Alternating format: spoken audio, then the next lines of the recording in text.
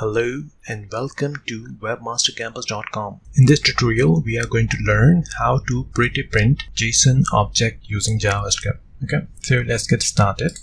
So I'm going to create an index.html file. Okay, inside index.html, let's write down some HTML.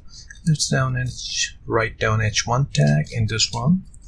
And let's open a script tag so we can write the script. Open with live server. Here we go with the messaging. Now,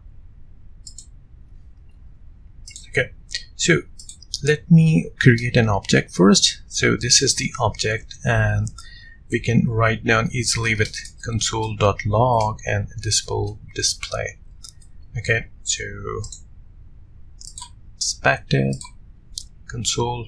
As you can see, the object is here, but I would like to create something like this, or just get the detail on my web page instead of going this console. How can we do this? We can write down a statement like this. Let's create a div with the ID output. Okay, and I'm going to use this div. For this one, I can use document.getElement by ID and getElement by ID. First, we need to find the ID. So ID is output.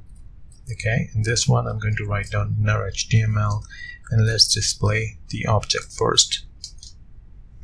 So you can see it is just giving me object. Okay, it's not providing me the detail. To get the detail, I need to convert this object into a string. For this one, I can write let's say str, and we can use JSON.stringify, and this we will pass the object, and this will return a string representation of our object. Let's display the object now. So here we go. You can see it is giving us the detail.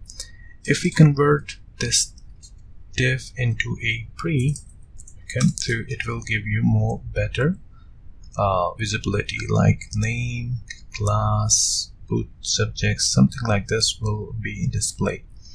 One more thing you can do, instead of writing this, you can create a function like I can do function show.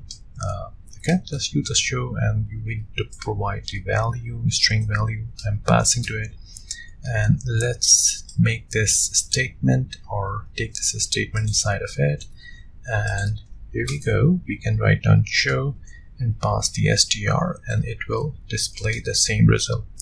But for this, it is always dependent of this pre-output. Okay, so if we have multiple, we can't do this. Let's change this with the str value. Okay, so here we go.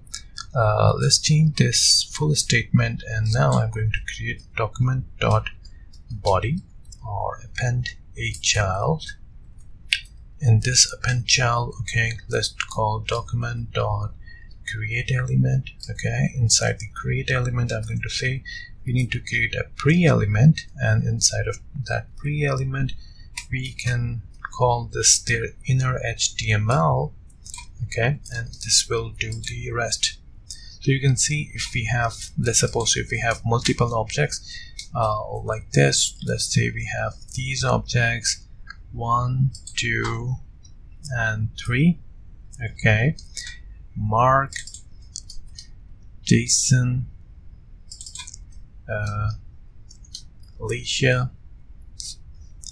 Okay, and we can use this show method easily to print multiple values like this. I'm going to write on str both 1 and 2, str1, and let's say str2. So let's do this str1 and str2. Okay, there is an error. This is because there is not a obj1 and obj2 was defined. So here we go. You can see all the names are defined with their values. This is how useful it is. If you are going to create multiple, just use this, build this method. It will create an append object at the end of the document, so you can easily see.